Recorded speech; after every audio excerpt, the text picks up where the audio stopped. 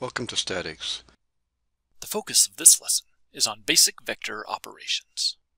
First, let's discuss the multiplication or division of a vector by a scalar.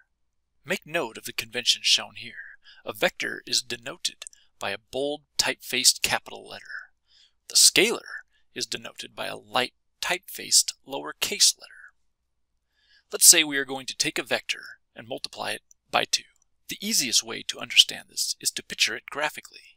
If I have a vector, A, and it has a magnitude of 1.5 pounds, and multiply it by 2, the scalar stretches that vector to 3 pounds. It is still pointing in the same direction, but now it is twice as long as it was before. What happens if I multiply a vector by a positive number less than 1, or by a negative number? The fraction makes it smaller. The negative number would change its sense or point its head in the opposite direction.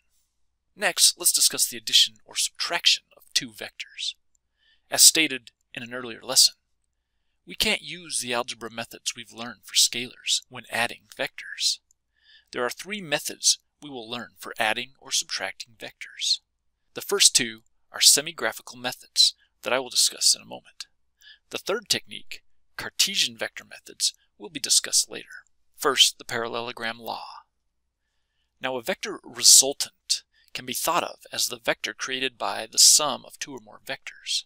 The resultant can be obtained using the Parallelogram Law by first joining the vectors at their tails graphically, as I show here with vectors A and B. Next, I construct a parallelogram by drawing a line parallel to vector A at the head of vector B, and a line parallel to vector B at the head of vector A.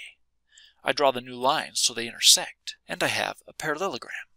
The resultant vector is the diagonal of the parallelogram, from the coincident tails of the original 2 vectors to the opposite corner. Triangle construction can also be used to find a resultant vector. Triangle construction will give the same result as the Parallelogram Law, just in a slightly different way. With triangle construction, I graphically join the vectors in a tip-to-tail fashion as shown. I start with vector A and place vector B so its tail is at the head of vector A. The resultant extends from the tail of vector A to the head of vector B.